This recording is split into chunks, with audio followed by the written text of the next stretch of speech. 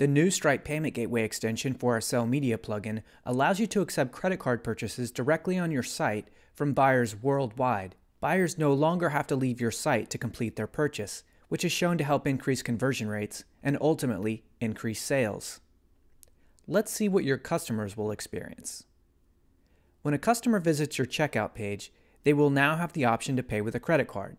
The customer will fill in their credit card information. I'm just using a testing card number, which you can also get from Stripe. When all the fields are completed, the customer clicks Complete Purchase. Stripe is now going to create a new customer and attempt to charge the card. Once completed, the customer will immediately be able to download their purchase. Let's see what you will experience.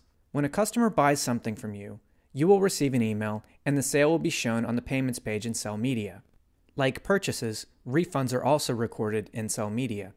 Now let's look in Stripe. Stripe has a beautiful administrative panel which makes PayPal look like something from 1970. The dashboard shows an overview of how your store is performing. The payments page lists all payments that you've received. You can also process refunds on this page. You can review customers, transfers, and other data by clicking on the links on the left.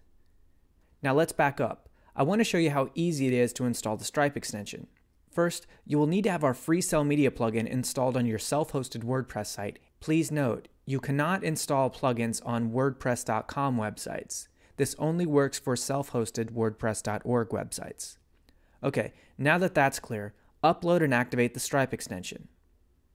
Now visit the Sell Media settings page and click the Payments tab.